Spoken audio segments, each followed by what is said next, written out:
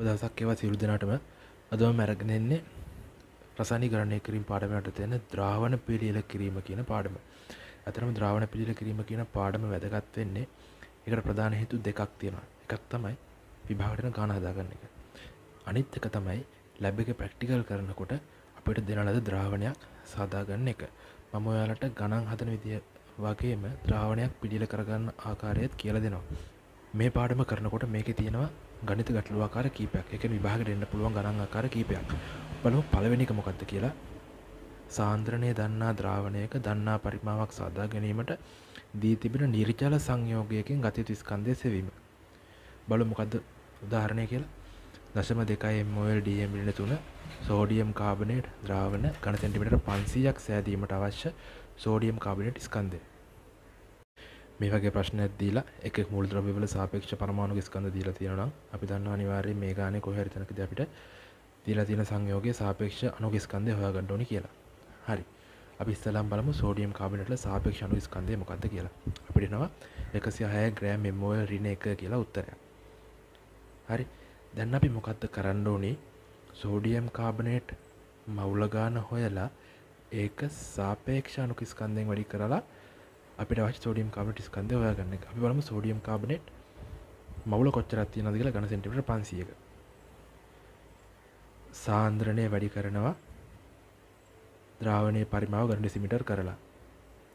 එතකොට අපිට එනවා 0.1 කියලා උත්තරයක්. එහෙම නැත්නම් අපි කරන්නේ පොඩි කාලේ පාවිච්චි කරපු ගණිත ක්‍රමය මොකද්ද? ඝන සෙන්ටිමීටර් 1000ක 0.2ක් තියෙනවා නම් ඝන සෙන්ටිමීටර් 500ක කොච්චරක් තියෙනවද කියලා. අපිට එනවා 0.1ක්. අවශ්‍ය සෝඩියම් කාබනේට් ස්කන්ධය හොයාගන්න අපි මොකද කරන්නේ? අපි හොයාගත්ත සෝඩියම් කාබනේට් වල සාපේක්ෂ අණු ස්කන්ධය අපි හොයාගත්ත මවුල ගාන සෝඩියම් කාබනේට් වල සාපේක්ෂ අණු ස්කන්ධය ගුණ කරලා තියෙනවා. අපිට එනවා 10.6 ග්‍රෑම් කියලා උත්තරයක්. මේක තමයි අපිට එන්න පුළුවන් දෙවෙනි ගැටලු ආකාරය. සාන්ද්‍රණය දන්නා ද්‍රාවණයක දන්නා පරිමාවක් පිළියෙල කර ගැනීමට දී ඇති සජල ලවණයකින් ගත යුතු ස්කන්ධය සෙවීම. බලමු උදාහරණය. 0.2 mol DM3 සෝඩියම් කාබනේට් ද්‍රාවණ ඝන සෙන්ටිමීටර 500ක් සෑදීමට අවශ්‍ය සෝඩියම් කාබනේට් තෙතක් 10ක් ජලයේ ස්කන්ධය. මේකත් අපිට දීලා තියෙනවා එක් එක් මූලද්‍රව්‍ය වල සාපේක්ෂ පරමාණු ස්කන්ධ. අපි දන්නවා අනිවාර්යෙන් සෝඩියම් කාබනේට් තෙතක් 10ක් ජලයේ සාපේක්ෂ අණු ස්කන්ධය හොයාගන්න ඕනි කියලා. ඉස්සලාම් පියවර ඉදිරිය අපි කරනවා මේකේ සාපේක්ෂ අණු ස්කන්ධය හොයාගන්න එක. අපිට එනවා 286 ග්‍රෑම් mol ඍණ 1 කියලා උත්තරයක්. මේකදී ඇත්තටම අපි සෝඩියම් කාබනේට් වල ස්කන්ධය සහ 10ක් ජලය වල ස්කන්ධ වෙන වෙනම හොයාගන්න එක ටිකක් වටිනවා. මොකද අවසාන පියවරට යනකොට අපිට සෝඩියම් කාබනේට් ස්කන්ධය හොයාගන්න තියෙන්නේ. අපිට සෝඩියම් කාබනේට් වල සාපේක්ෂ අණු ස්කන්ධය හොයාගෙන තියෙන එක වැදගත්. ඊළඟට අපි කරන්නේ කලින් ගානේ කරා වගේම ඝන සෙන්ටිමීටර 500ක තියෙන සෝඩියම් කාබනේට් මවුල ගාන හොයාගන්න එක. අපි කරන්නේ 0.2 mol DM3 වැඩි කරනවා ඝන සෙන්ටිමීටර 500 ඝන ඩෙසිමීටර් කරලා. එතකොට එනවා අපිට 0.1 මවුල කියලා උත්තරයක්. මේක ඊළඟ පියවර ආකාර දෙකකට හදන්න පුළුවන්. මම ඔයාලට ආකාර දෙකම කියලා දෙන්නම් කොහොමද හදන්නේ කියලා. පළවෙනි ආකාරය තමයි ඉස්සෙල්ලාම අපි හොයාගන්නවා සෝඩියම් කාබනේට් මවුල ගානට අදාළ සෝඩියම් කාබනේට් ස්කන්ධය. අපිට එනවා මවුල 0.1ක් ආවා. ඒක වැඩි කරන සෝඩියම් කාබනේට් වල සාපේක්ෂ අණු ස්කන්ධයෙන් අපිට එනවා 10.6 ග්‍රෑම් කියලා උත්තරයක්. මං කිව්වා ඔයාලට ඉස්සෙල්ලා සෝඩියම් කාබනේට් වල සහ ජලයේ සාපේක්ෂ අණු ස්කන්ධ වෙන වෙනම හොයාගන්න එක හොඳයි කියලා. ඒකට හේතුව තමයි අපි ඊළඟට පාවිච්චි කරන්න යන ගණිත ක්‍රමයට ඒ දෙක වෙන වෙනම හොයාගෙන තියෙන එක වැදගත්. මොකද්ද අපි පාවිච්චි කරන්නේ? පොඩි කාලේ අපි ඉගෙන ගත්ත අච්චරකට මෙච්චර නම් මෙච්චරකට කොච්චරද කියන ගණිත ක්‍රමය. අපි හොයාගත්ත සෝඩියම් කාබනේට් 10ක් ජලයේ ස්කන්ධය එනවා 286ක් කියලා. ඒකේ තියෙන සෝඩියම් කාබනේට් වල ස්කන්ධය ග්‍රෑම් 106යි. අපි මොකද කරන්නේ? 106 ග්‍රෑම් තියෙන 286ක නම් ග්‍රෑම් 10.6ක් තියෙන කොච්චර ග්‍රෑම් ප්‍රමාණයද කියලා බලනවා. අපිට එනවා 28.6 ග්‍රෑම් කියලා උත්තරයක්. දෙවැනි ආකාරය තමයි අපිට පුළුවන් මේක මවුල ආශ්‍රයෙන් හොයන්න. ඒ කියන්නේ සෝඩියම් කාබනේට් 10ක් ජලයේ තියෙනවානේ. ඒකේ සම්පූර්ණ මවුල එකකින් අපිට හම්බ වෙනවා සෝඩියම් කාබනේට් මවුල 1යි ජලයේ මවුල 10යි. ඒ කියන්නේ සෝඩියම් කාබනේට් 10ක් ජලයේ මවුල එකකින් සෝඩියම් කාබනේට් මවුල එකක් හම්බ වෙනවා. එකට එක අනුපාතයෙන් තමයි තියෙන්නේ. ඒ කියන්නේ සෝඩියම් කාබනේට් 10ක් ජලයේ මවුලත් අපිට ඕනේ 0.1ක ප්‍රමාණයක්. අපි කරන්නේ ඊළඟට සෝඩියම් කාබනේට් 10යි ජලයේ සාපේක්ෂ අණු ස්කන්ධය කලින් හොයාගත්තා. මෙතන හොයාගත්ත මවුල ගානේ සාපේක්ෂ අණු ස්කන්ධය ගුණ කරලා තියෙනවා. අපිට එනවා 28.6 ග්‍රෑම් කියලා උත්තරයක්. මම දැන් කියලා දෙන්නම් අපි දැන් ඉස්සෙල්ලා කරපු ගණන් දෙකටම අදාළ සංයෝග වලින් කොහොමද අවශ්‍ය සාන්ද්‍රණයේ තියෙන ද්‍රාවණයක් හදාගන්නේ කියලා. අපි කරන්නේ ඉස්සෙල්ලාම ඔරලෝසු තැටියක් අරගෙන මේකට කිරා ගන්නවා අපි අවශ්‍ය සංයෝගයේ අපි ගන්න ඕනි ග්‍රෑම් ප්‍රමාණය. ඊට පස්සේ අපි හදා ගන්න ඕනි මේ විදිහට ප්ලාස්කුවකට පුනිලයක් සවි කරලා අපි කරන්නේ මේකට ජලය ස්වල්පයක් දානවා. අපි දැන් අපිට ගන්න සෙන්ටිමීටර් 500ක් හදා ගන්න ඕනි කියලා. අපි ගන්න සෙන්ටිමීටර් 500ම මේකට පුරවන්නේ නැහැ. අපි කරන්නේ මේකට සුළු වතුර ප්‍රමාණයක් පුරව ගන්න එක. ඊට පස්සේ අපි ජලය පුරවන ලද පිපෙට්ටුවක ආධාරයෙන් ඔරලෝසු තටිය චුට්ටක් ඇල කරලා මේ පුනිලයට හලා ගන්නවා. අපි ඉස්සෙල්ලා ගත සංයෝගයේ සෝඩියම් කාබනේට් හෝ සෝඩියම් කාබනේට් 10යි ජලයනේ. මේක අපි පුනිලයට වක් කරලා ඉවරලා පුනිලයට දාලා ජලය පුරන ලද පිපෙට්ටුව ආධාරයෙන් මේක හොඳට හොදලා දානවා. මේකේ පිට ධාරයයි අතුරු පැත්තයි හොඳට හොදලා ප්ලාස්කුවට දානවා. දාලා ඉවරලා අපි කරන්නේ ඔයාලා දන්න යම් දෙයක් ජලයේ තිය වෙනකොට ඒක තාප දායක ප්‍රතික්‍රියාවක්. මේ සංයෝගය දිය කරන අවස්ථාවේදී ජලයේ උෂ්ණත්වය යම් ප්‍රමාණයක් වැඩි වෙන්න පුළුවන්. ඒක නිසා අපි මේක කාමර උෂ්ණත්වයටපත් වෙන්න ටික වෙලාවක් තියලා ද්‍රාවණය ඝන සෙන්ටිමීටර 500ක් වෙනකන් වතුර පුරවනවා. එතනින් අපිට පුළුවන් අවශ්‍ය ද්‍රාවණය හදාගන්න. හරි. දැන් අපි බලමු ඊළඟ ගැටලුව ආකාරය මොකක්ද කියලා. සාන්ද්‍රණය වැඩි ද්‍රාවණයක දන්නා පරිමාවක් දී තිබෙන විට එයින් සාන්ද්‍රණය අඩු ද්‍රාවණයක් පිළිල කිරීම. බලමු උදාහරණයක් මොකක්ද දීලා තින්නේ කියලා. 1.2 mol dm3 නයිට්‍රික් ඝන සෙන්ටිමීටර 500කින් 0.4 mol dm3 නයිට්‍රික් ද්‍රාවණයක් පිළිල කරගන්නේ කෙසේද? දැන් අපි මේක හදන්න පොඩි ප්ලෑන් එකක් ගහගෙන ඉමු. අපි මොකද්ද කරන්න ඕනි? ඉස්සල්ලාම අපිට දීලා තියෙනවානේ සංයෝගයක සාන්ද්‍රණයත් පරිමාවත්. මේකෙන් පුළුවන් අපිට තියෙන නයිට්‍රික් වල මවුල ගාන හොයාගන්න. ඊළඟට අපි ද්‍රාවණය තනුක කරා කියලා මවුල ගාන වෙනස් වෙන්නේ නැහැනේ. ඒක නිසා අපි කරන්න ඕනි ඊළඟ ද්‍රාවණය හදනකොට ඒකේ පරිමාවට v කියලා ගයක් අරගෙන v හරි x හරි ඔයාලා කැමති එකක් ගහගන්න. මම v කියලා ගන්න එක වොලියුම් කියන නිසා වොලියුම් කියන වචනේ v යකෝ මම අරගන්නේ. අරගෙන අපිට පුළුවන් ඒකේ එන්න ඕනි මවුල ගාන v ඇතුලෙන් ප්‍රකාශනයක් ගන්න. ඊළඟට අපි කරන්නේ ද්‍රාවණ දෙකේ මවුල ප්‍රමාණය සමාන කරන එක. අපි බලමු 1.2 mol dm3 ද්‍රාවණයේ මවුල ගාන කීයද කියලා. අපිට එනවා යම් කිසි මවුල ගානක්. අපි මේ උත්තරේ සුළු කරන්නේ නැතුව තියාගමු. මොකද්ද හේතුව? ඊළඟ ද්‍රාවණයේ මවුල ගාන හොයනකොට අපිට එන්නේ යටට 1000ක්. මේ 1000ට ඒ 1000 කපලා දාන්න පුළුවන්. ඊළඟට මොකද කරන්නේ? මම කිව්වා ගත යුතු ජලය පරිමාව v ලෙස අරගන්නවා කියලා. එතකොට අපිට කියන්න පුළුවන් ඊළඟට හදන ද්‍රාවණයේ මුළු පරිමාව කීයද? ඝන සෙන්ටිමීටර 500 දන v. එතකොට අපිට කියන්න පුළුවන් ඒකේ මවුල ගාන 0.4 මවුල ml dm3 වැඩි කිරීම v දන ඝන සෙන්ටිමීටර 500 බෙදනවා 10න් ඝන ඩෙසිමීටර් කරන්න. මේන උත්තරේ කලින් අපි ගත්ත උත්තරේ ඒ දෙක සමාන කරනවා.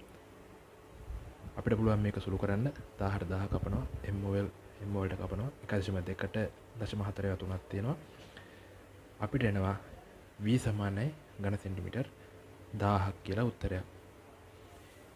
ඊළඟට ලෝ බලන්න 0.3යි කැපිටල් M කියලා කියන්නේ mol dm3 කියන එකම H2SO4 ඝන සෙන්ටිමීටර 800කින් 0.4යි සල්ෆියුරික් ද්‍රාවණයක් පිළිල කරගන්නේ කෙසේද? අපි දැන් ඉස්සෙල්ලා කරා වගේ මේ ගාන හදන්නත් ලොකු ඉෆෙක්ට් එකක් දාන්න ඕනේ නැහැ. අපි කෙලින්ම මවුල දෙක හොයලා සමාන කරලා දාමු. දීලා තියෙන ද්‍රාවණයේ සල්ෆියුරික් මවුල ගාන හොයාගන්න පුළුවන් 3.2 වැඩි කරලා ඝන සෙන්ටිමීටර 800 ඝන ඩෙසිමීටර කරලා 800 බෙදීම 1000 සමානයි 0.4 හදාගන්න ඕනි සල්ෆියුරික් ද්‍රාවණයේ සාන්ද්‍රණය. ඒකට දාන්න ඕන ජලයේ පරිමාව v කියන අරගෙන මුළු ද්‍රාවණයේ පරිමාව v දන 800යි කියලා අරගෙන ඒක බෙදුණා 1000න් ඝන ඩෙසිමීටර කරන්න. අපිට එනවා v ට 5600 ඝන සෙන්ටිමීටර කියලා අගයක්. මේ ගණන් දෙකම දැක්කම අපිට තේරෙනවා මේ ගාන හදන්න මේ විදිහේ ලොකු සමීකරණ අරගෙන දඟලන්න ඕනේ නැහැ කියලා. බලන්න මෙතන තියෙන්නේ 1.2 mol dm3 කියලා සාන්ද්‍රණයක්. මෙතන තියෙන 0.4 mol dm3 කියලා සාන්ද්‍රණයක්. මේ සාන්ද්‍රණයෙන් 3න් එකක් තමයි මෙතන සාන්ද්‍රණය. ඒ කියන්නේ සාන්ද්‍රණය 3න් එකක් වෙලා තියෙනවා කියලා කියන්නේ මේකේ පරිමාව 3 ගුණයක් වෙලා. ඒ කියන්නේ දැන් ද්‍රාවණයේ පරිමාව ඝන සෙන්ටිමීටර් 1500ක් වෙලා. කලින් නයිට්‍රික් 500ක් තිබ්බනේ. එහෙනම් එකතු කළ යුතු ජලයේ පරිමාව කියන්නේ ඝන සෙන්ටිමීටර් 1000යි. ඊළඟ ගාන බලන්න. ඊළඟ ගානත් ඒ විදිහමයි 3.2යි කැපිටල් M කියලා තියෙන්නේ. මෙතන 0.4යි කියලා තියෙන්නේ. ඒ කියන්නේ 8න් එකක් වෙලා.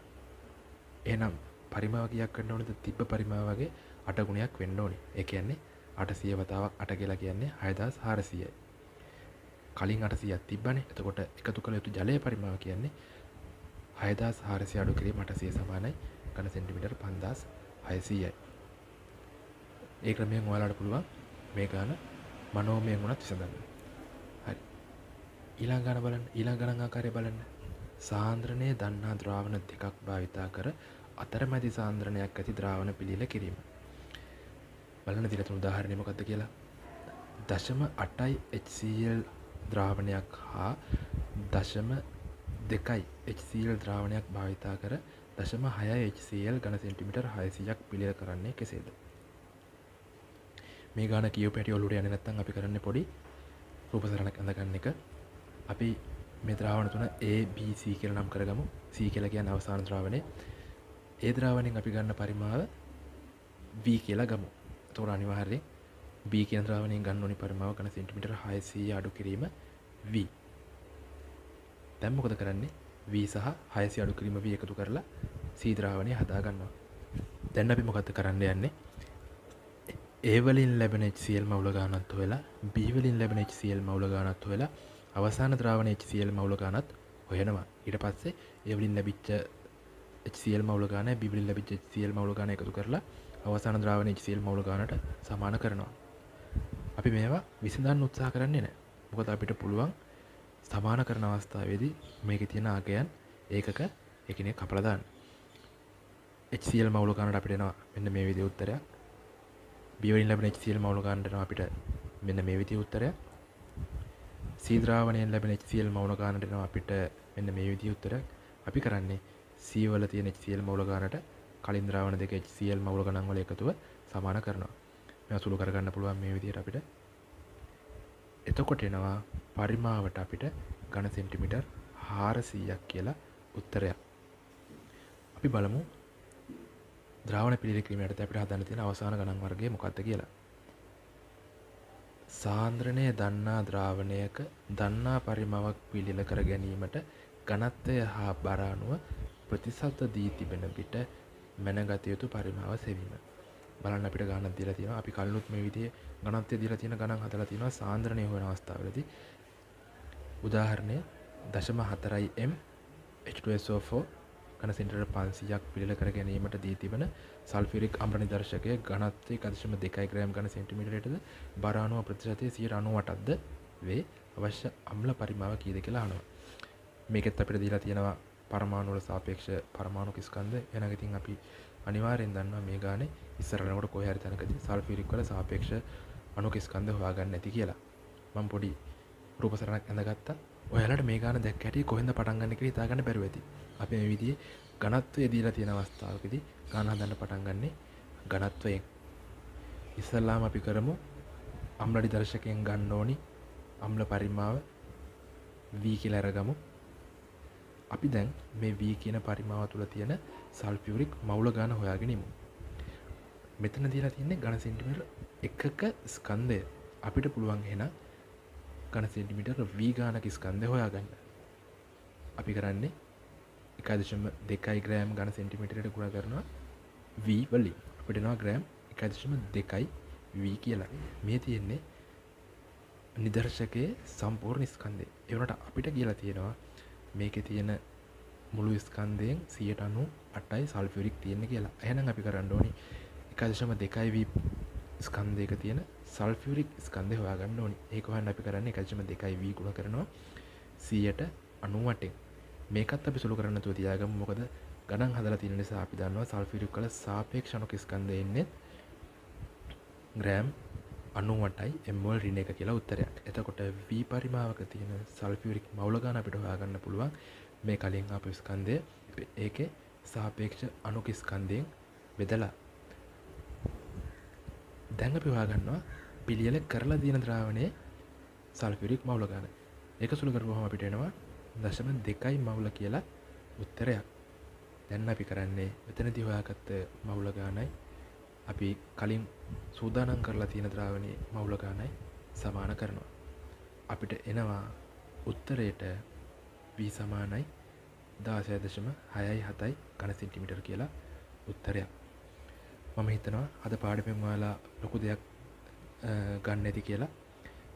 මේ විදිහටම ඉදිරියටත් අපිත් එක්ක රැඳී ඉන්න. එහෙනම් සියලු දෙනාටම සුබ දවසක්.